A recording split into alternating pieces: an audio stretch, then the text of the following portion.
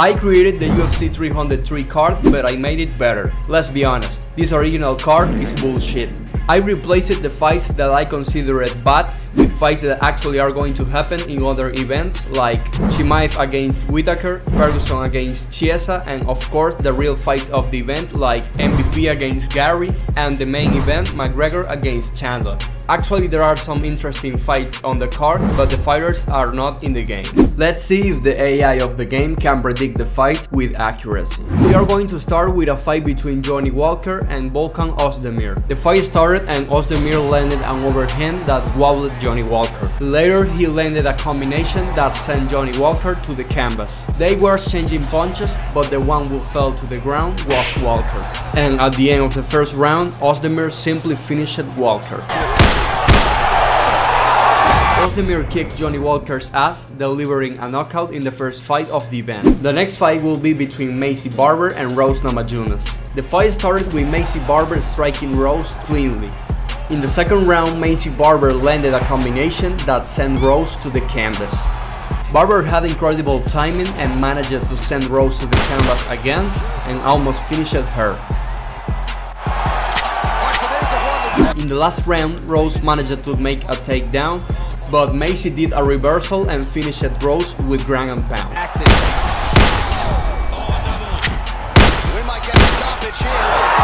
Macy dominated Rose Namajunas and takes the victory.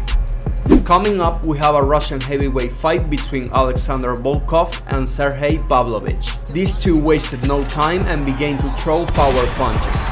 Pavlovich was trying to take Volkov to the ground, but he managed to get up quickly. After that, Pavlovich landed an overhand that sent Volkov to the canvas. And that overhand landed in Volkov's face once again, but in the second round, this shit happened. Missed with that right hand. Volkov landed a right hand that knocked Pavlovich out cold. In the next fight, we got Cory Sandhagen against Umar Nurmagomedov. Cory landed a spinning back fist that wobbled Umar. In the second round, we didn't have much action, but in the third round, the fight became good and Umar landed an overhand and a kick that made Cory go down. After that, Umar landed a combination that knocked Cory down again. But at the end of the fight, Cory Sandhagen connected a good combination that sent Umar to the canvas. To end the fight, Umar goes for a takedown, but Cory finished the fight on top and won the fight for the judges and took away Umar's undefeated record. And now we will have a crazy and unexpected fight between the old Diaz and Vicente Luque. Let's see what happens. Wait a second, little bro. If you like my content and you are not subscribed, I will be very grateful if you subscribe to the channel. It will help me a lot. Diaz slapped Vicente Luque's face and also made a cut on his eyebrow. In the third round, Vicente landed a combination that wobbled Nick. After that, Vicente smacked Nick again, but this time he fell to the ground. But Nick got up and landed a left hand that sent Vicente Luque to the canvas. The fight went to the judges and Nick takes the fight by a close decision. For the next fight, we have the former flyweight champion Figueiredo against Marlon Chito Vera. Figueiredo tried a quick takedown, but Chito Vera caught him in a guillotine that Figgy easily escaped. The first round was boring as fuck, they were literally on the ground the entire round. The second round was better and both fighters were exchanging punches until Chito Vera landed a good combination and then a left hand that knocked down Figueiredo. On the ground, Figueiredo would try a guillotine, but Chito got out. In the last round, these two were exchanging shots again, but Chito was landing the best strikes. Chito tried to stay on his feet, but Figueiredo took him to the ground again. Figueiredo was losing the fight and needed to submit Chito, but he managed to escape once again. The fight went to the judges and Chito Vera defeated Figueiredo by unanimous decision. It's Tony time, bitches! Tony fights again and we hope he doesn't get his ass whooped and he will face Chiesa. The fight started with Chiesa trying to take Tony down, but he tried a guillotine and Michael transitioned into a side mount submission, but Tony reversed it, showing a beautiful sequence. After that, Michael put Tony on a crucifix where Tony received a lot of damage. Michael was still controlling Tony and did a leg lock that decreased Tony's submission health.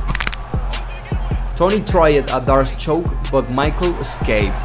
In the third round, Tony tried to keep the fight standing, but Michael was still taking him to the ground. On the ground, Chuiesa tried a Kimura, but Tony denied it. Michael finished the fight on top and takes the fight by decision.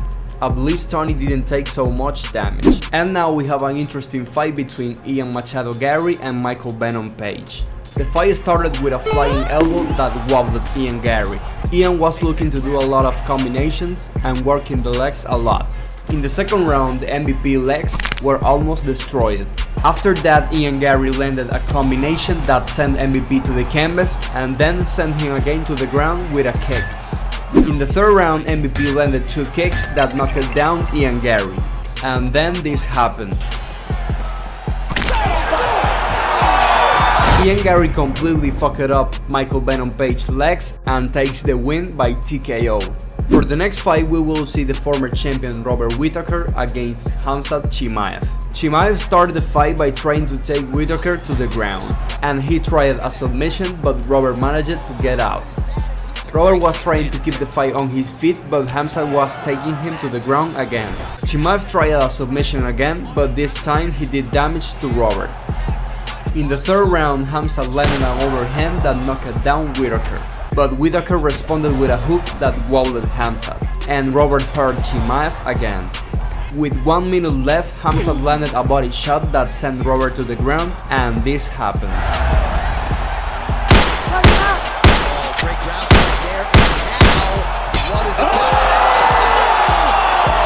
Until Chimaev defeats Robert Whittaker in the third round with ground and pound and wants the belt.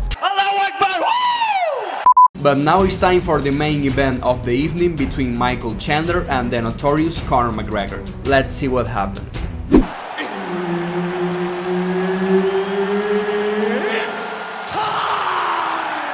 Michael came out very aggressive and landed a combination that wobbled Conor, and also was trying to take down Conor, but he defended well. Michael was putting a lot of pressure on Conor and got a knockdown.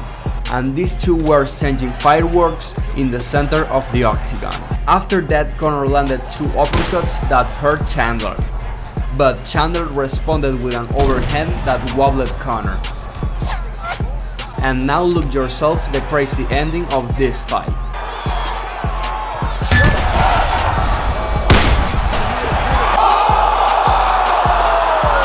McGregor landed a head kick and then a flying knee that knocked out cold Chandler. Oh, surprise, surprise, motherfucker! The king is back!